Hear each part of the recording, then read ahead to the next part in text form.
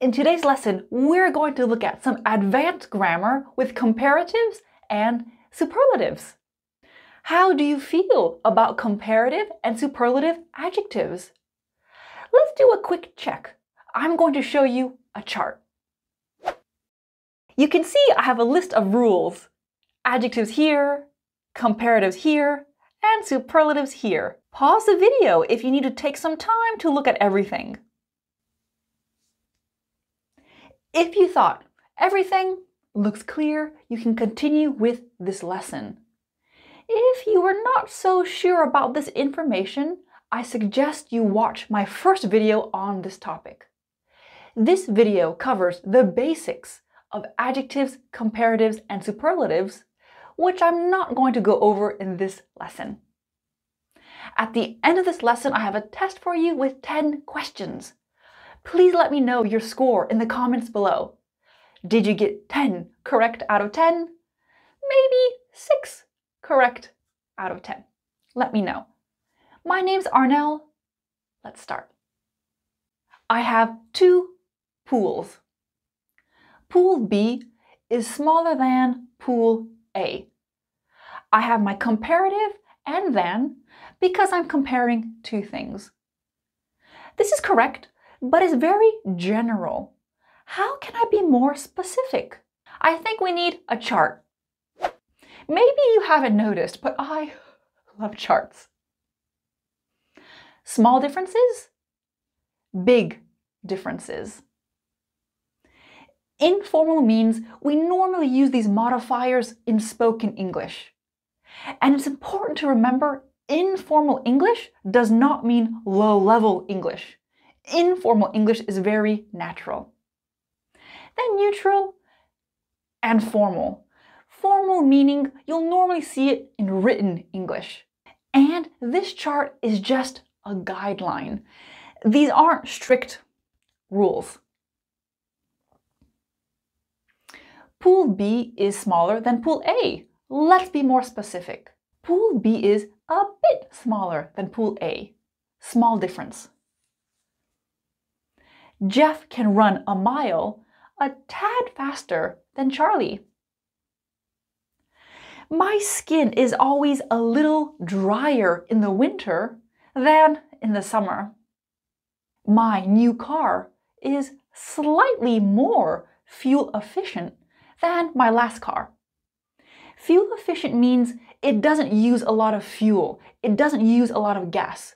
Small cars are normally more fuel efficient. Despite tripling their advertising budget, the company's profits were only marginally better than last quarter. And you don't need to include than plus the object if it's already clear what you're talking about. That's optional.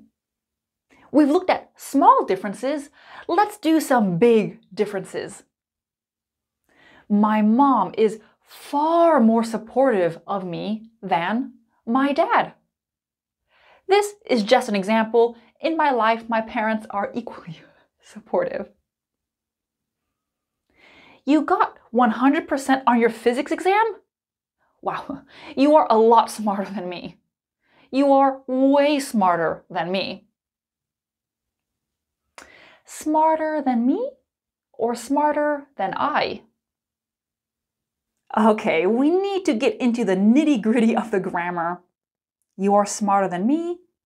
Jesse is younger than him. You are smarter than I. Jesse is younger than he. Which side is correct? They are both correct. If you consider than a preposition, we use an object pronoun. Me, you, him, her, it, us, them. If you consider than a conjunction, we need a subject pronoun. I, you, he, she, it, we, they. The verb that follows the subject is often given. You are smarter than I am. Jesse's younger than he is. So in these sentences here, it doesn't matter if you use an object pronoun or a subject pronoun. Your sentences mean the same thing. But using an object pronoun is more common and less formal. Using a subject pronoun is less common and more formal. To be honest, in my day-to-day life, I hardly ever hear anyone using a subject pronoun. So is there no difference between the preposition and the conjunction? Well, let me show an example sentence where using than as a conjunction is better. You like video games more than me. This is correct, but it could mean two different things. 1. You like playing video games more than I like playing video games. Or, you like playing video games more than you like me as a person. So sometimes, to not cause any confusion, it's better to use than as a conjunction and follow it with a subject and a verb. You like video games more than I do. But normally there isn't any confusion. The context will tell you, to keep things simple, than me, than I are both correct. It's about formality and personal preference. After the renovation, our kitchen is much more spacious. Much more? I know that looks a bit strange, but we can use much to show a big difference, and we can use a comparative. This is really common. Much more spacious, much more expensive, much more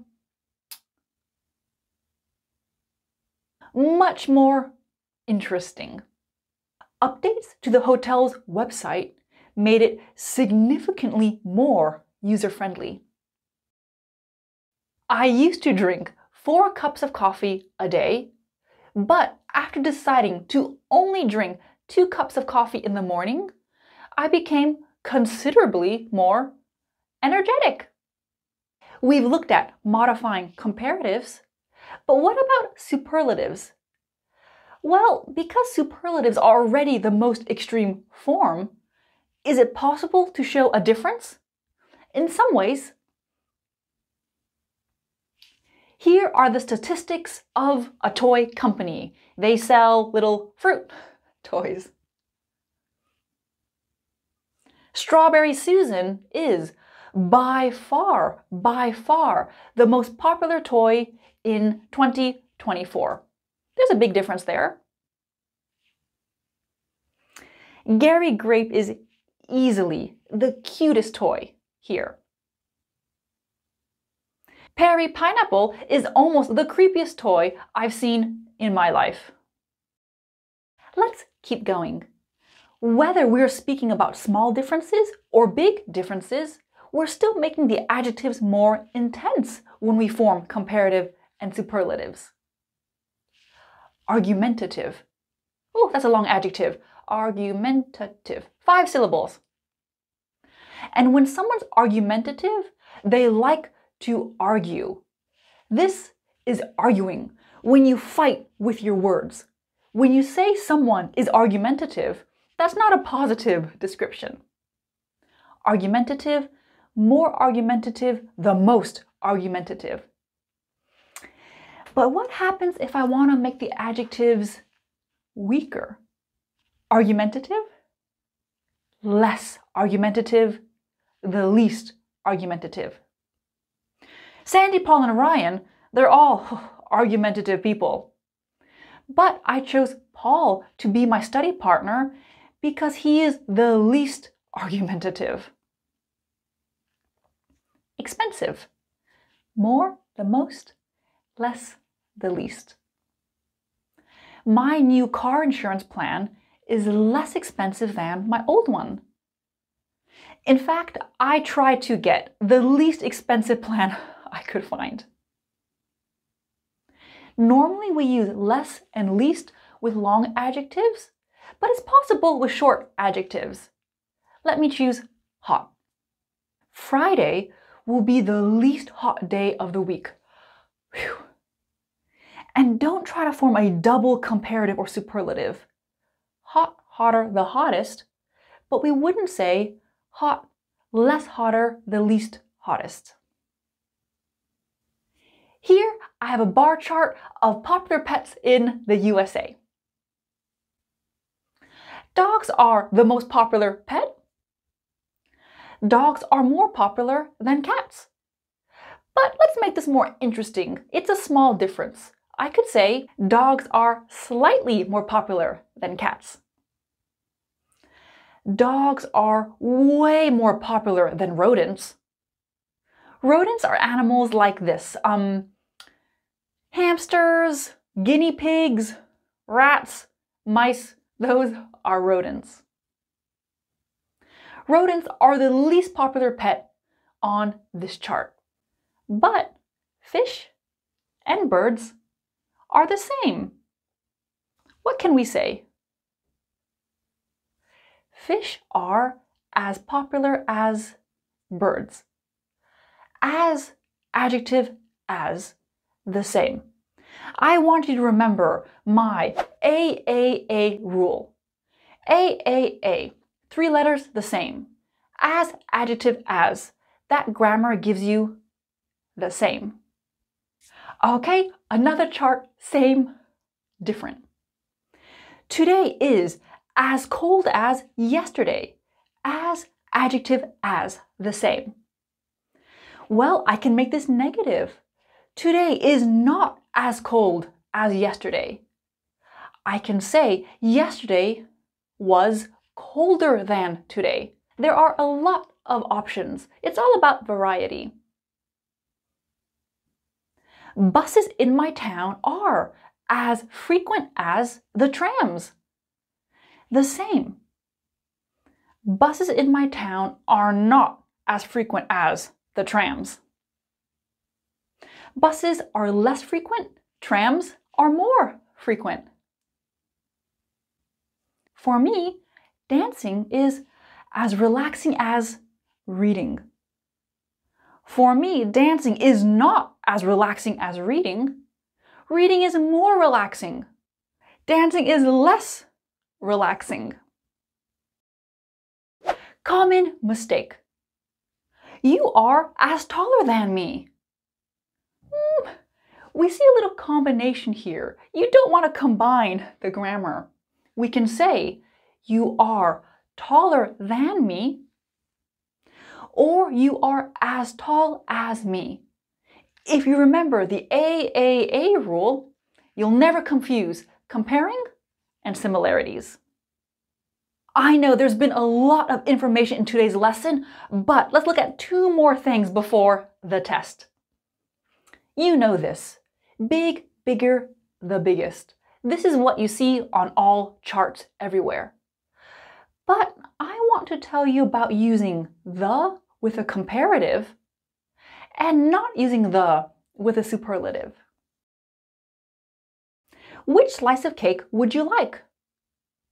I want the bigger slice. That's not so polite. Could I have the bigger slice, please? We can use the structure the, comparative, noun when we're comparing 2 things. That's also possible. Olive and Melissa are sisters. They're both on the swim team. Olive is the faster swimmer, but Melissa is the better student. I got 2 job offers. I chose the more challenging one. We've looked at the with a comparative. Now let's look at replacing the with a superlative. We often use a possessive form before a superlative. What do I mean by that? Well, let me give you a few examples. I think Angels and Demons is Dan Brown's best book. Dan Brown's possessive, his best book. Correct. A diamond ring my grandma gave me is my most precious possession. My, that's a possessive adjective. What are some other possessive adjectives? Your, his, her, its, our, their. Espresso box is my town's smallest cafe. So, are you ready for a test? Here's my test for you. 10 questions. Please choose the correct option for each question. Pause the video to do this. Here are the answers. How did you do? let me know your score in the comments below. And if you want to go back to basics, don't forget about my first video on this topic. I'll link this video down below for you. Thank you so much for watching. I'll see you next time. Bye!